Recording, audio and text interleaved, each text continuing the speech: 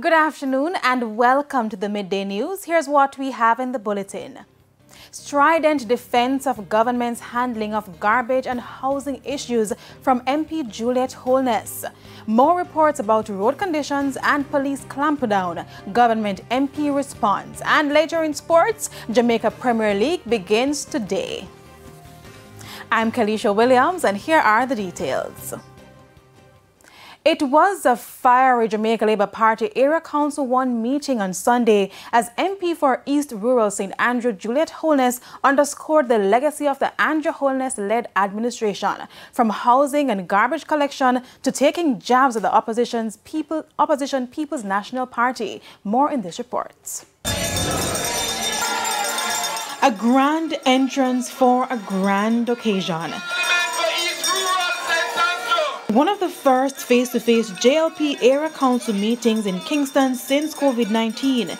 The main speaker, MP for East Rural St. Andrew Juliet Holness, was adamant to make her mark when she took the microphone. Everywhere in my constituency that it is not safe to live, comrades live there. Anywhere where a river going to wash away, comrades live there. Anywhere that is a garbage dump, comrades live there. And it's not Labour Party put them there. I want people to start to look around. Life rough, yes, and some of us do have it hard, but start to look around and see who really care about you. That message comes at a time when the government has been criticized for demolishing illegal structures in Clifton, St. Catherine. And so Mrs. Holness urged Jamaicans to reflect on the history of housing solutions put forward by the PNP. Places they put people to live, they would never live for a minute. They don't even want to visit and walk through. So when I have people in my constituency and flood rivers come down and wash them away, and their leader come and tell them, don't move, stay right there. I recall Desmond McKenzie saying to me years ago, I beg them to move. I find place to put them, and they refuse to move. As she compared and contrasted the events of the past, she did not leave out the perennial problem of garbage collection. An island-wide shortage of garbage trucks has seen uncollected garbage piling up in many communities in recent months. However, Mrs. Holness believes the Andrew Holness-led administration did not create that problem, but rather found the solution. Since then, the Jamaica Labour Party have turned over to NSWMA 64 garbage trucks. And you already heard the announcement. How much garbage truck on the way? Another 50 trucks. That is 114 trucks versus them who don't do nothing. The meeting comes as the JLP gets set for its annual conference on November 20. And still on the matter of garbage pileup, concerns this afternoon about the effects of poor garbage collection at some schools in St. Catherine. Chairman of the St. Catherine Public Health and Sanitation Committee, Sidney Rose, says he has received reports of students from at least 3 schools falling ill. It has garbage overflowing for weeks, for months. And I've also received report that a lot of the students are going down with certain illnesses where they would have been vomiting and they would have had loose stools, and when they would have gone to the doctor to be treated, it is said that it is because of the unsanitary spaces in which they are. Speaking at the latest meeting of the St. Catherine Public Health and Sanitation Committee in Spanish Town, Mr. Rose said enough attention is not being given to the St. Catherine Public Health Department. I complain about the fact that there are large numbers of students who are coming down with this bug. So I think we need to bolster the cadre of public health inspector to even treat with our schools. As it relates to garbage pile-up, public health inspectors have received complaints of garbage pile-up in schools. So from time to time, we try to contact NSWMA to have the matter sorted out in schools. regarding any reports of diarrhea, an increase in diarrhea among school children. I personally have not gotten any report, but I could check with the surveillance team. Scores of commuters, including students, were displaced in several communities in St. James following a massive roadblock by residents of the East Central constituency this morning. The protesters are demanding improved road conditions. Details in this report. It has been weeks of protest action across varying sections of the island as Jamaicans demand improved road conditions. The latest action was carried out on Monday morning in East Central St. James, which is represented by Member of Parliament Edmund Bartlett. The frustrated residents downed trees and used other debris, including old refrigerators, to block the roads. It's understood that the blockage stretched from Friendship into the town of Montego Bay. Martin, a taxi operator who plies the route from Montego Bay to Johns Hall, says the stretch of road is in a deplorable condition. Now, he says while one section of the roadway has been fixed, the area from Friendship to Spring Mount is costing taxi operators thousands of dollars in repairs due to the state of the road. Me on the other side, I could have gone on the road and run, but I have to get involved because if I go to run by the side, I'm going to get involved. I have to make you know why. I have to send a message. In the meantime, he says the Member of Parliament has been missing in action. No, so we have an MP. If we have an MP, we wouldn't look so. He not even come and talk to us and say, why we will go camera and so time. He not talk to me. Head of Operations in St. James, Aaron Samuels, told the Jamaica Gleaner that whilst he understood the plight of the residents with the condition of the roads, he is calling on them to be mindful of the impact it will have on fellow residents who need to go to school, work, and to seek medical attention. He further noted that based on information received, there should be the signing of the documents for the repairs of the road soon. O'Shane Masters, TVJ News. And the Member of Parliament for East Central St. James, Edmund Bartlett, has appealed for his constituents to end their protest. Mr. Bartlett says he has given a commitment to fix the roadway that is the subject of today's protest. I just want to say to everybody, yes, we are hearing you, we're listening, we're acting. We signed the contracts today and road should start shortly. So you will tell them to desist? Yes, so that, now that they know that it will be done for sure. At the highest level in the land, the Prime Minister and all of us who are here signing, it is now that we should desist from continuing that disruptive activity. And so far as our school children who have to go to school and our nurses who have to go to the hospital and, our commuters in general who have to go about their business, allow that free flow while we do the repair work to the road. More calls for improved safety infrastructure in schools. It comes after 2 students in separate incidents were injured due to deteriorating school structures. Sandy Williams has the details. Safety in school does not only relate to crime and violence, but the infrastructure as well. We have been doing ongoing maintenance in our schools. Getting the infrastructure for schools to a 21st century readiness state is a goal of the Ministry of Education and Youth. Again, creating proper workplaces for teachers and administrators is a priority. Education Minister Favour Williams made this pronouncement at the 58th Annual Conference of the Jamaica Teachers Association in August.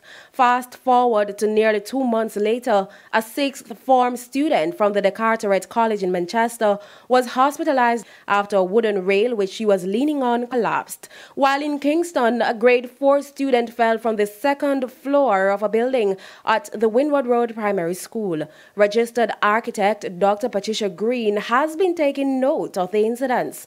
So we have 2 factors at play. One is the maintenance and a rigorous inspection of all infrastructure that has been locked up since COVID and now being reopened.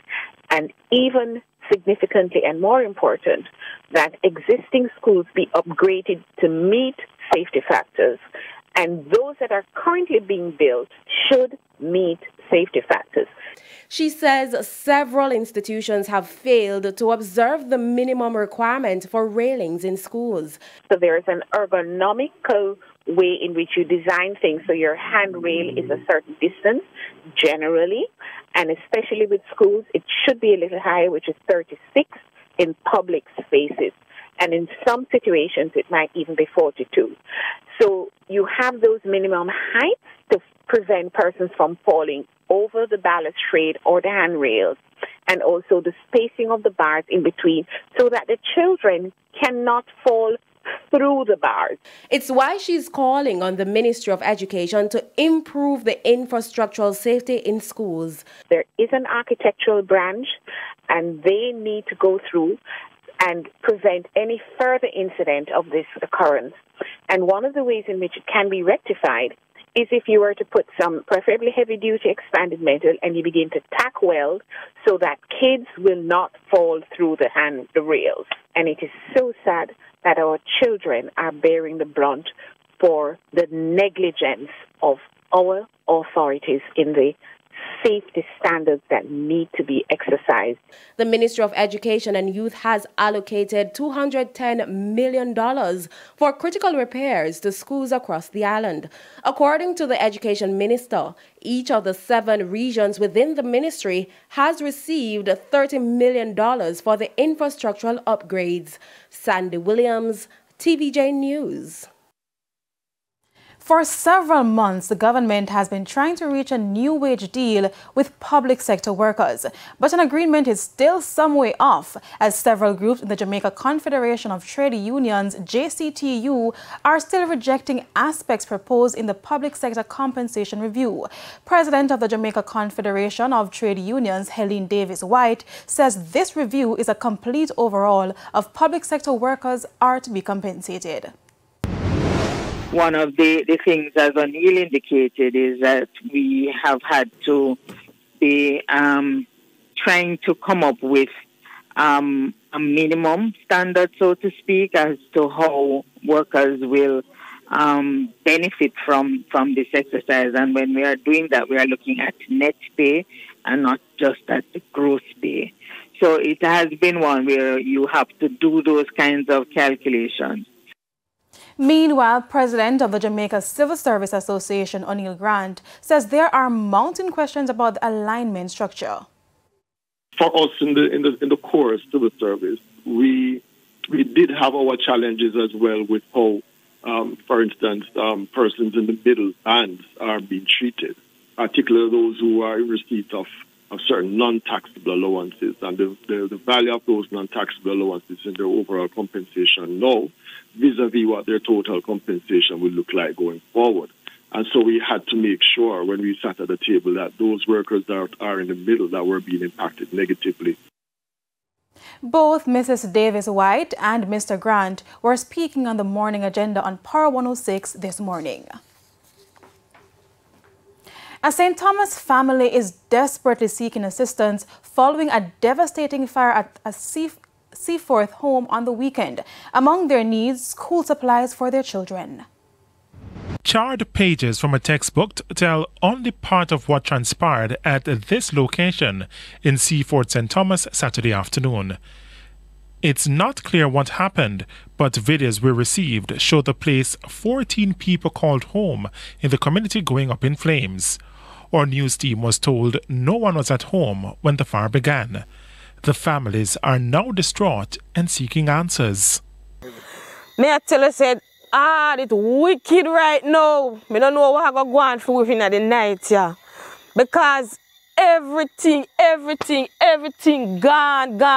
Everything in the flames gone. For Marsha Davis, she's more concerned about her son's future. My son filing and everything just gone.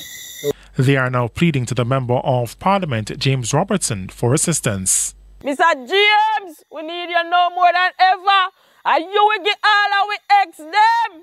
So I don't know what you do for we. Mr. James. The Member of Parliament was here yesterday and he had promised that if they can find the paper for the land, he will be seeking assistance through the social housing program in order to help the family.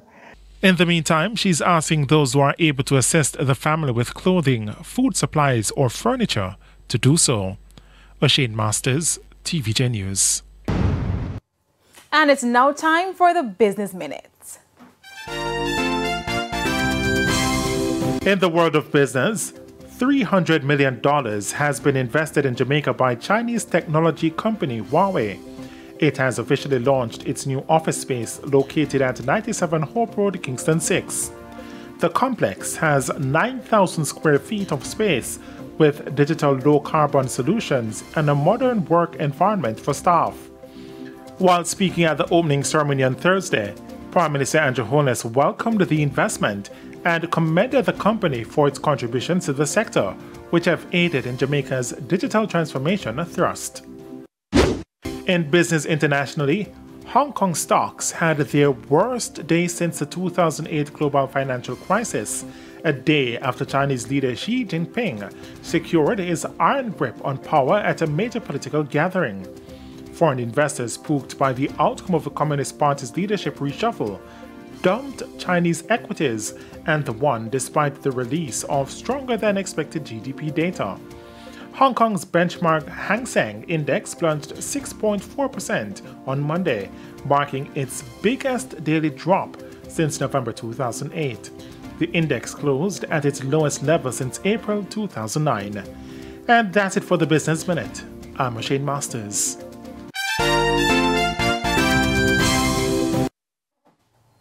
It's now time for the top regional and international stories.